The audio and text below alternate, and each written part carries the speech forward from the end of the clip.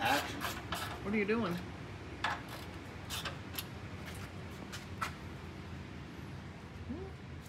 Battery is mounted. So, speak about batteries. Show everybody my new batteries. So, every battery in every car, you guys can see, excess power. Here's why I like the excess power batteries. My blazing copper car is when I bought my first excess battery.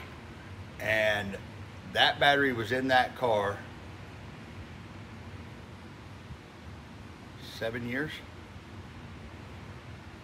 7 years. And never had a battery failure. And to be perfectly honest with you, bang for buck, they're kind of really, they're unmatched, because I've never had a battery last 7 fucking years.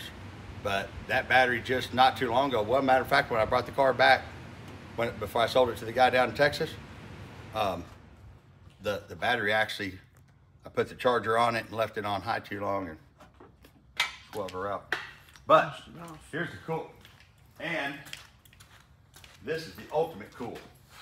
Today we're going to do the battery box.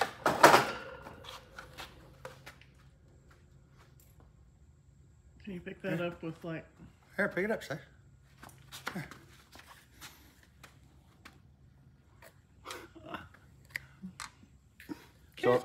So I've been telling Brady, when you get that lithium battery deal, this Titan 8, I can't forget this because we're mounting turbos today. I told him, send me one of those batteries. So when I got the battery, I called him and said, hey Brady, I think you sent me the wrong battery, dude. I needed one for my race car. He goes, yeah, that's the one you need. Because usually lithium batteries are like this. Mm-hmm. But the cool thing about this battery, and Stacey, you're gonna like this, I haven't even told you. He goes, I have a smaller one, but it's not what you want. He says, the one you want. You don't have to have a special charger for it. You don't have to, if the battery goes dead, you can charge it right back up. You don't have to have no special box to keep it from exploding. Will not blow up. You can put it in that car right there and drive it. That's impressive. So, doesn't matter. That's what he told me. This Titan 8 battery, there's no special charger needed, none of that stuff. It won't blow up. It won't break down. It won't go, when it goes flat, you have to send it back in and have it charged back up, or you have to buy this little box, which I have to use. I started using a little trickle charger to actually get the voltage up enough that it wouldn't turn around and kick the charger off all the time. But that new Titan 8 is a bad bitch. And, but the size of it, I was like, man, he must sent me one for a street car. Well, no, that's actually the race battery. And he told me, he said, there's nothing special. How much does it weigh? 8 pounds. 1 pound, 1 pound, 1 pound heavier than the rail battery I got in the car. Cool. Yeah.